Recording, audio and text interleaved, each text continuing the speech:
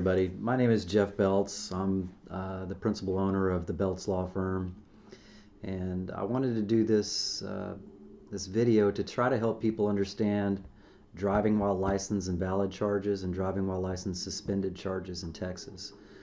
We're seeing a big uptick in the amount of clients that are calling us with suspended license issues and not really understanding how they got there. And the state of Texas doesn't do a really good job of educating people as to how the traffic system works in Texas. And so we're seeing a lot of people make simple mistakes that have serious consequences because of those mistakes. So I'm going to go over the basics as best I can to help you understand how to avoid driving while licensed invalid charges, suspended license issues, and if you have a suspended license, what you need to do to make sure not to get arrested on that charge or to start driving legally. So we'll start off with the basic code section that outlines the law on driving while licensed invalid and suspended charges. That's contained in the Transportation Code. It's in section 521.457, and it's entitled Driving While Licensed Invalid/Suspended. In most cases, what we see across North Texas at least is that driving while licensed invalid cases are being charged as Class C misdemeanors. So it's just like a traffic ticket, but it's a very expensive traffic ticket. The average deferral fee when we protect a client's record for these type of charges ranges from the low end of about $350 to as high as $400 and above to protect a client's record on a driving while licensed invalid charge. I'll explain to you why that's still better than having a conviction on your record later, but you can see that the punishment range is very high on that. Now, in certain counties in North Texas, Rockwall County being one of the ones that does this the most, is we're seeing a lot of Class B misdemeanors being charged for driving while licensed invalid. And what that means is that you're subject to as much as 6 months in jail and a $2,000 fine for this type of charge. Now, the way it enhances to a Class B misdemeanor is you'll get pulled over, your license is invalid for whatever reason, and you've already had a previous conviction for driving while licensed invalid on your record at the time. That can automatically be enhanced to a Class B misdemeanor, and in Rockwall County they're going to do that. Also, if you get pulled over and for driving while licensed invalid and you didn't have insurance on the vehicle at the time, that also bumps it up to a Class B misdemeanor. Now, again, in most counties in North Texas, you're not going to see that enhancement, but it's there. It's available for police officers to do, so just make sure if your license is invalid that at least you carry insurance on that vehicle. And if you have a second driving while licensed invalid charge, you really need to address why your license is invalid in the first place. All right, so how is a license suspended for driving while licensed invalid? Or how does a license become invalid in the first place? So most of the time what we're seeing is licenses become invalid in Texas for traffic tickets.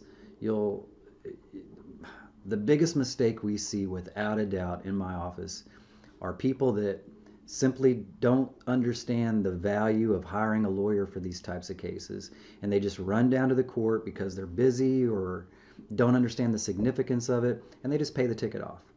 Well, in Texas, under the Code of Criminal Procedure, Article 2714, what that does is that allows the court to report it as a conviction on your record. When you make a payment to a court, you're waiving your right to appeal, you're entering a plea of guilty or no contest, and then at that point, the conviction gets reported.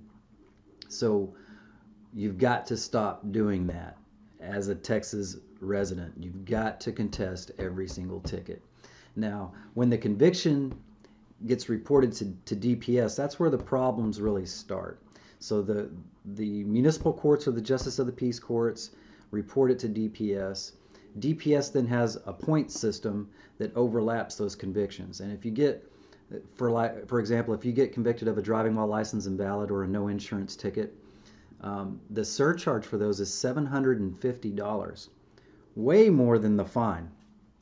And so not only did you just run down and pay the fine, which is expensive, then you're going to get a bill from DPS saying now we want $750 for you breaking this law. And that's on driving while license invalid charges, that's on no insurance tickets, and if you get a certain amount of moving violation tickets, that also creates a surcharge. So if you don't pay that, then your license becomes invalid. So you get the bill in the mail from DPS, you don't pay it, your license is invalid indefinitely until you do pay it. So now you're driving around with an invalid license and not even realizing that it's invalid. So these convictions can cause both surcharges and suspensions, depending on what type of charge it is. So you have to be aware of that so that you take these things seriously, because if you don't, if you just run down to the courthouse and pay it, you're really, really financially burdening yourself to the point to where we've seen clients have $2,000, $3,000, $4,000, $5,000 worth of surcharges, suspensions for up to 2 years, indefinite suspensions. It's just really important to understand how the system works, so that you're not hiring me for an occupational license or to get you out of jail on a Class B misdemeanor. You're simply hiring me for a ticket. So again, how is a hard suspension created? Now, there's two different types of reasons why a license can be declared invalid. Like you get a surcharge, you don't pay it. That's one way for your license to become invalid. But once you pay that surcharge, the invalid part of your license is lifted. It's taken off. So even as bad as surcharges are, as long as you make that payment, your license will remain valid. But if your license is invalid for not paying surcharges or for whatever reason, and you get pulled over again, or let's say you got pulled over in the past and you just didn't take care of a ticket, and you decide to go down and pay that ticket off, and it creates a conviction. If that conviction hits your record while your license was invalid for whatever reason, then DPS is really going to lay the hammer down, and they're going to suspend you for, it can be up to 2 years. So typical situation I see a lot in the office is license is invalid due to surcharges. They get pulled over, get a registration ticket or a no insurance ticket. They don't think it's a big deal. They go down and they pay it off. And because their license was invalid at the time that they paid that ticket off, then they get a letter from DPS saying that their license is going to be suspended for 2 years. I've handled 3 consults this week just on this issue. And so if your license is invalid, I don't care if it's a registration ticket, I don't care if it's a seatbelt ticket, whatever it is, I don't care if it was in the past and you just want to take care of it now, you've got to contest that while your license is invalid, because you do not want DPS finding out about a conviction during an invalid period. And that's just basically coming down to not properly handling your ticket. Lawyers can go into court for you, even if the case is past due or in warrant, lift the warrant, plead you not guilty, go into court, and in most cases, not all cases, but in most cases, they can protect your record, and then you can go pay off the ticket, which saves you those surcharges, saves you the suspended license. And sometimes I'll hear people, even clients that we've had that didn't understand what we were doing for them or didn't pay attention to what we were doing for them, they'll come back and say, why wasn't my case dismissed? Why do I have to pay this? What did I use you for? And quite obviously, the main answer is we kept your butt safe. We kept you out of jail, and we kept your driving record clear, and we kept it to where you didn't have to pay surcharges. Because in most cases, I'm not charging more than $100 to take care of these types of cases. The surcharge alone, if it's $750, I just save that client $650 in surcharges for them using my service. So the value is always there when you need a lawyer to help you out. So even if you don't use a lawyer, you still need to go in and contest these the right way. So that's how a hard suspension is created. You've got to make sure that you're not letting convictions hit your record if your license is invalid. Okay, so the way I tell my clients when they come in and they sit down for the first time and they realize, oh my gosh, my license is suspended, how did this happen? The first thing I tell them is you got to think of DPS as a strict parent. Think of them as a very rigid parent overlooking your driving record. And if your license is invalid, they basically said you're grounded. You're not supposed to be driving. You're grounded. you messed up, you're not going to be driving. And so if you think of them that way, a strict parent, and they're grounding you, then you've got to basically get back in their good graces so that you're not grounded, right? So that's why you can test every single ticket, because if DPS is the strict parent, then these court systems are the tattletale brothers and sisters, and they're all over the place, right? Courts everywhere. And if you go in and you get a ticket in that jurisdiction, then you need to go in and go, hey, don't tell mom, DPS. Don't tell DPS about this. And there's many ways you can do that. Driving safety course, deferred adjudications, straight out dismissals. That's the main reason why educated, smart clients are hiring lawyers, is because they understand the value of making sure that it's not reported on their record. So you got to make sure that these tattletale siblings, these courts, these tattletale siblings, are not telling on you to DPS. You've got to convince them not to tell on you. And that is why protecting your record is so important.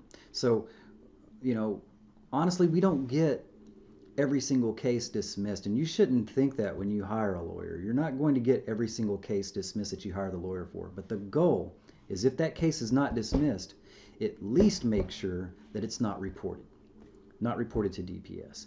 And if your lawyer does that, then you have received a valuable service. That's how you should think of hiring a lawyer. Did you protect my record if the case wasn't dismissed? If so, then I got a value out of this. And there's times where we're not even able to do that. I mean, I had a case in Plano Municipal Court where a client was going 30 miles an hour over in a school zone during school hours. And she was really upset that the prosecutor wouldn't offer her a deal to protect her record after hiring us. And I had to explain to her that she could have killed somebody, right? That's a very high speed. So what we're doing in that case is we're setting it for trial in the hope that it's dismissed because an officer doesn't show, or because the prosecutor doesn't have time to try it and decides to change their recommendation for deferred adjudication. But I had to explain to her that that's still not a guarantee on a speed that high. So luckily she came around to understanding that even if we're not successful, it's still worth the gamble. It's still worth paying the attorney's fees to take that risk, because if that hits her record, it's going to have serious consequences on her insurance rates. And I'll talk to you about that here in a minute, what type of impact that has. So you don't want to be penny wise and pound foolish. And I say this a lot to clients when I'm trying to educate them about this, when they're upset about not having their case dismissed, is the savings at the courthouse steps on fines isn't the name of the game anymore. I mean, yes, I want to save every client as much money as possible. But if it comes between saving 20 or 30 or 40, 50 bucks at the courthouse steps or protecting their record, I'm always going to choose to protect their record, because, again, the surcharges are going to be way more than they'll ever pay to the court for a fine. So we need to make sure to protect the long-term financial security of the client. So you have to pay what you need to in order to protect your record and keep DPS from finding out about the offense. You just have to do it nowadays. Everything's just a click away.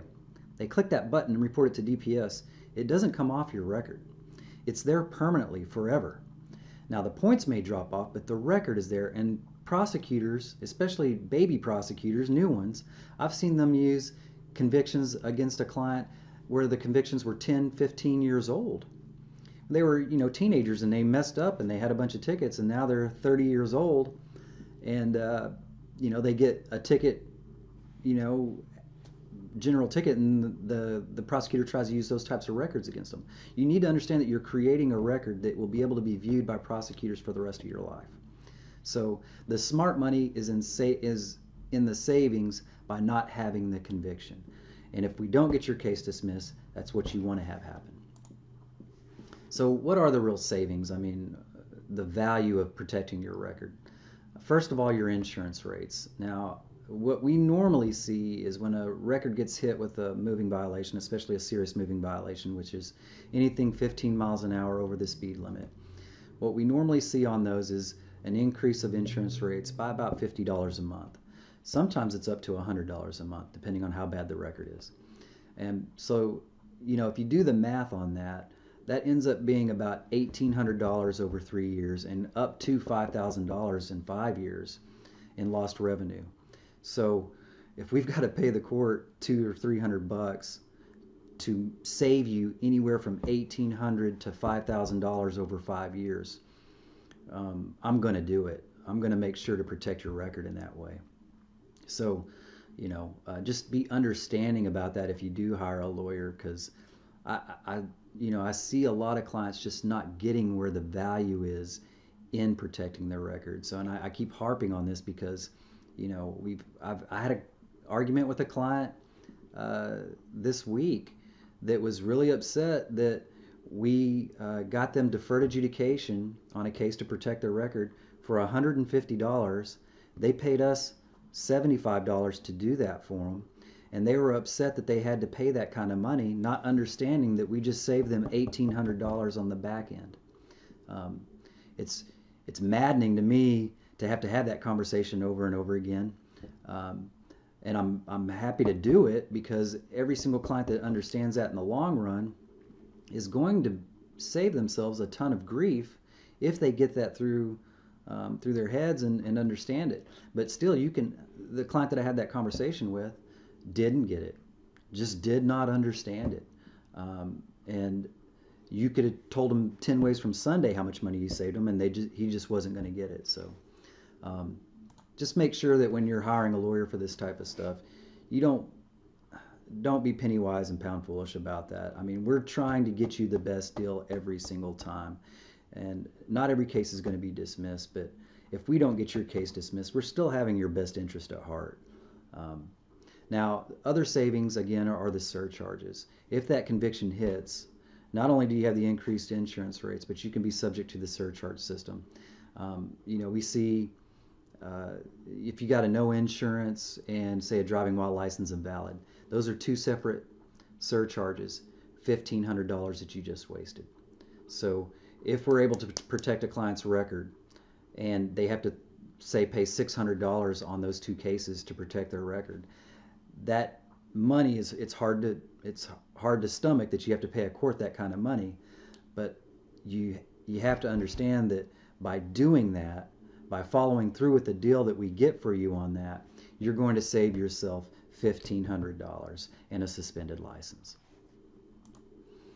Now again, clients that we've been dealing with mostly this week, and the reason why I'm doing this video is because I've probably done about 7 consults for occupational licenses just this week, and the biggest reason was due to not hiring a lawyer and just paying off their tickets. And because it's income tax season, this is where this happens the most. Is people will get their income tax money in, they have a lot of warrants, they need to get their license back, and they're thinking, if I pay off these tickets, then I can go get my license, and my holds will be lifted and I can go get my license.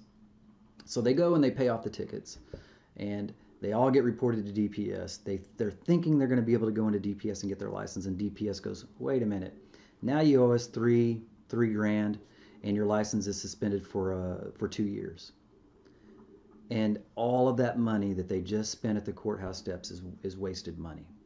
So if that is you, if you're in a situation where income tax season has come around and you want to take care of your citations and they're past due, the only way you can do that is for a lawyer to go in, lift the warrants by posting an appearance bond, setting a court date, going in, trying to get the cases dismissed, and if not, then negotiating payments based on the exchange of protecting your record. Don't just run down and pay that money thinking, I don't want to hire a lawyer for this. It's going to wreck your record. You're going to have to invest in your driving record to get it fixed if that's you. So now, if you've already done that, if you've already paid the tickets off that way, we'll deal with that. And that's what this section is about, is understanding what it costs after your license is suspended. Now, your reinstatement fees through DPS is normally $205.75 if you pay it online. So you got to pay that first. Your filing fees in Dallas County are $267 to file for an occupational license if your license is suspended because you paid off a bunch of tickets. So you've got that investment. The attorney's fees are normally around $750, give or take. It's plus or minus depending on what attorney you use. We charge, we try to stay right around $1250 total for our occupational licenses. And we're a little bit more expensive than some of the firms in town. I've seen some attorneys charge more than that, $1,500 to $2,000, but we're at $1250. And the reason why is because a lot of attorneys, they'll get you the occupational license order from the judge, hand it to you, and go, good luck.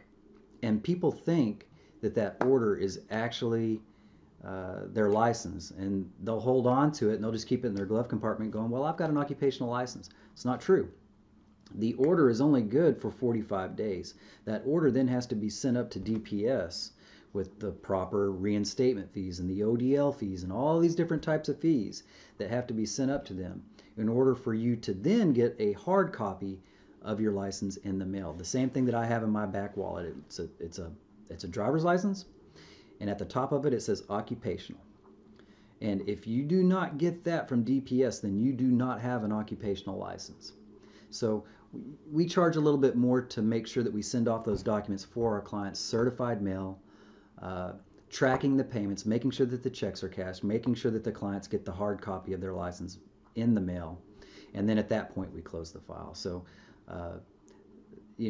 just make sure that if you hire an attorney that hands you the order and says good luck, that you understand that there's other steps that you have to take at that point if they're not going to take them for you. So again, the reason why I'm creating this video before income tax season is because I want you to make smart money decisions. You want to be efficient with your money, and you just don't want to go down to the courthouse and pay all this money to courts and not get anything in return. So you need to make sure that you're contesting each citation as you get them. Don't think, well, I'm not going to fight this one, I'll fight the next one. I just don't have time to do it, or whatever your reason is, because you never, in North Texas, you never know when you're going to get your next citation. There's officers all over the road writing tickets all day long. So when you contest it, then you can go into court and get the best deal to protect your record. And don't get caught up in the amount that it takes to protect your record at the courthouse steps. That's probably the biggest complaint I see with clients, is getting caught up in the amount that it took to protect their record when the real money savings is on the back end. Fines at the courthouse are still cheaper than surcharges, insurance rates, and a suspended license. And if I can help educate clients as to that, then it makes my job a whole lot easier when I'm trying to contest a 20 or 30 mile an hour over the speed limit and a client's screaming at me because they had to pay $300 to protect their record. First of all, that's a serious moving violation, and we shouldn't be concerned about how much we have to pay to protect your record, because if it hits your record, it's going to really mess you up. And so don't be worried about saving $20 or $30 or $50 at the courthouse steps when the violation is one of those serious types, like no insurance, driving while license invalid, high speed cases, things like that. So, again, I just want to see everyone out there start to understand this stuff, so we can keep more money in our pocket and give less of it to the state of Texas, especially for things like this, because it's lost revenue that you'll never get back. If you have a traffic ticket or a suspended license or an invalid license, feel free to call my office. We're happy to help you out with that kind of stuff. The phone number is listed on here. It's 214-321-4105. I'll be glad to sit down with you and review your record personally if you decide to come in for a consult. All my staff is well trained to take care of this stuff as well. Hopefully you don't need us, but if you do, we're happy to help.